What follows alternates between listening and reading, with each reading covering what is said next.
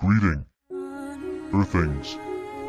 We are the Ooganga from the Newrick planetary system, and we reside in stationary combat motherships. We are a genetically engineered species that was created to be a warrior class entity. We are hybridized from gray reptiloids and a local insectoid species. We are one of the prepared cloned armies of the Orion Empire, and we are being featured in your Star Wars movies as the Clone Army. We all look the same since we are a clone species like the twin on Earth. We do not have name but numerical symbols to represent our identities. We were deployed as guards for the Imperial royalty and the Emperor. We functioned as a whole unit via the hive mind system. We are equipped with the most advanced weaponry and shielding system in the galaxies which many races fear.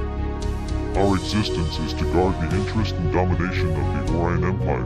Any races crossing our path will deem doomed to their race extinction. We withhold the property and order of the Orion Empire, act as the Bellatrix mercenaries force. At the moment, we are waiting for the Orion Empire's signal to unleash our forces when the Galactic Federation of Worlds no longer poses a threat.